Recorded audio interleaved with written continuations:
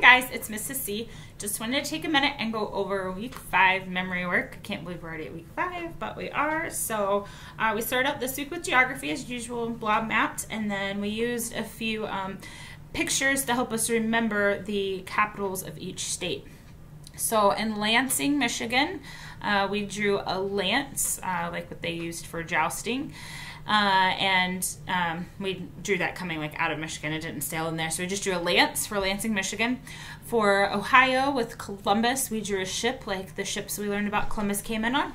For Indianapolis, we drew an Indian with the headdress for Indianapolis, Indiana.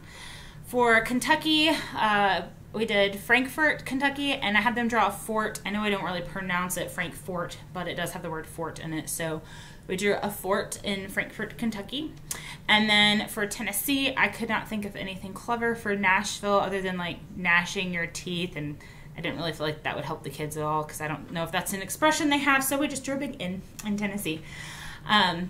So again, that was a lance for Lansing, Michigan, a ship for Columbus, Ohio, an Indian for Indianapolis, Indiana, a fort for Frankfort, Kentucky, and an inn for Nashville, Tennessee. So we put all those in there, and then I would say the name of the capital, and they would erase the state that coordinated with that name.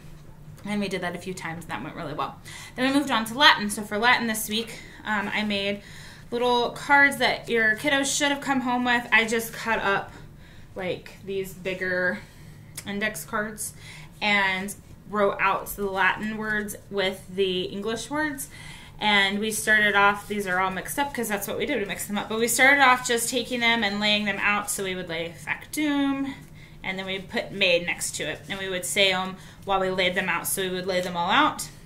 And once we got them laid all out, then we mixed them up and we would race to see who could get them done the fastest. I obviously had looked at these a lot before, so I was pretty fast at laying them out because I was playing with them. So I would do things like give them a 10-second head start and see how many could get finished, or only be able to do it with one hand or something like that, and I thought that was pretty fun. They did a really good job with that, and that's something you guys can take and use at home. You can use all of these. You could put all the Latin words on them and play a matching game with them. That's a really good way to review all of the Latin vocabulary that we've learned so far. So here's a nice set to start. I will say, I guess when I was doing this last night, I was really tired. When I was prepping, I forgot to make them a card for the English version of Mrs., which is sent. And they all know they don't have that one. They know that Mrs. means sent.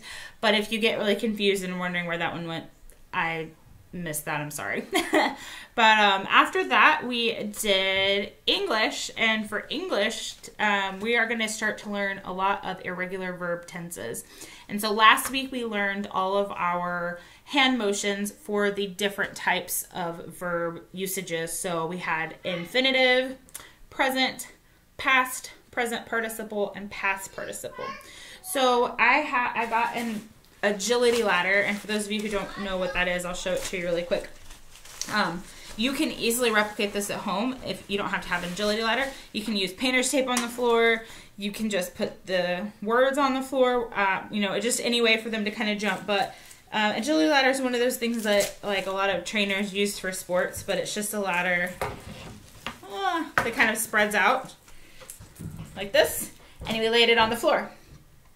And next to each of the squares, I put the verbs that we were using. And as they jumped in the square, they would say the verb, and then they would also do the motion for that word. So I had these, if you can see those, next to them. So they said the words in yellow, and then they did the motion that went with it. So they would jump in, and they would say to be, and they would do the infinitive sign. And then they'd jump, and they'd say and they jump again. Are, and they jump again. Is, was, were, been, being. So as they jumped, they did those motions and they said the words. And again, I had these all written out and they were laid next to them so they could kind of take a peek at what they're supposed to be doing. If you do this at home, or if you're a tutor watching this and you do it, maybe don't write this on the bottom, because they kept reading the bottom word. And so they would jump and say infinitive instead of saying to be. So maybe just put the words on there and let them just remember the hand motions as they're jumping. So That's what we did for English. That was fun. Everybody got to get a little bit of energy out. And once they went through it one time, they all wanted to try again. So we got to go over English a few times today. Then we did our history sentence. So tell me about George Washington. And I had the sentence up on the board. We sang it through a couple times. And then I would erase words out of it and put a picture instead. And I actually let them come up and do a few of them. So I erased George Washington and I drew a little picture of him. And then I let one of the students come up and she wanted to erase powers. And so she drew like a superhero with the cape and the wind for powers. And they have superpowers.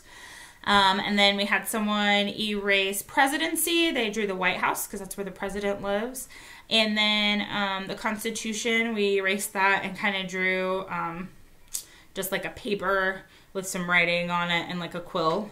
And then I'm trying to remember. Oh, for New York, they wanted to do the skyline of New York, and we wrote an NY there. So just kind of let them pictograph that themselves. And they got that one really fast. They were able to sing the whole song during review time, so that was awesome. For science, we did the 5 main senses. So we did hand motions for this. Like, so this one's pretty easy. What are the 5 main senses? Sight, hearing, taste, smell, and touch. So that's what we did for the 5 main senses. That one's pretty easy. Most of them already knew the 5 main senses. Just trying to remember them, that it's not like seeing or eyes, that it's sight and hearing and not ears. That's just something that we had to work on because they wanted to say eyes and ears, which is not the sense. That's what you use for the senses. So maybe just make sure if you're doing this at home to really emphasize those 2 especially. Let's see, for math, we had our 9s and 10s. And we did a lot of jumping because they were full of energy today. So we did our 9s, wrote them up there. I circled some. They jumped on the circled ones. That's really a pretty easy way to do it. For 10s, we clapped because we were chanting, so we clapped with it. And then if we circled one, we would jump instead of clap. So we would have like jump, and when we said 10, 20, 30, 40, and we would clap on those. So that was kind of fun.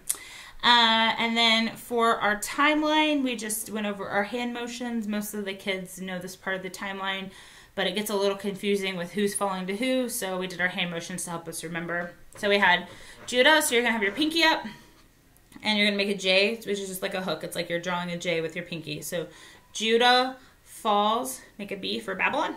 Babylon. The temple destroyed. So you're kind of going down and out like this. Babylon falls to Persia. So you're making a P, sign language P with your left hand. Persia.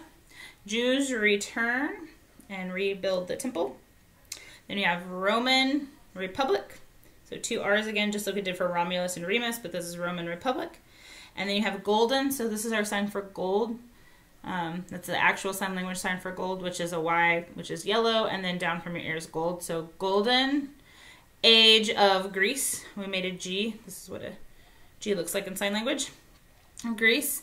Peloponnesian. You take your pinky, your pointer and your thumb, and you go down your nose because they had the helmets that protected their nose. So Peloponnesian, and then wars. This is the sign for war. So it's kind of going back and forth like they're fighting. And then Persia falls. So again, our P for Persia. Persia falls to A for Alexander the Great. We just stuck our arms up in the air. So that was our timeline for this week.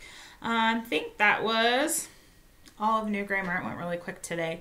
For our art this week, we did perspective, which was really fun. The kids have just done a really great job this year with art. So we drew a picture of the Washington Monument. I don't know if you can see that very well. That's my really quick picture I did as an example for them. So if you decide to do something at home to kind of talk about perspective, you want to make sure that you mention the horizon line, which is where the sky meets the earth. And then you want to also make sure, which we erased ours, but right here in the middle, where your vanishing point is, and that's where you can't see anything anymore. So we did, obviously, the Washington Monument, and we also talked a little bit about how to make 3D shapes by either using shading or adding depth to them, which is part of perspective. So we practiced that first, and we did a circle and a square and a triangle, and then we turned them into a ball or a sphere, a cube, and a pyramid. So this is one of mine. You can see. So they've shaded their ball, they turned this into a pyramid, and they turned their square into a cube. And we used that when we did our Washington Monument, because the monument obviously is not straight. It's not a complete square, and it's not flat. So we added that depth to the side. So the kids did a really good job on that.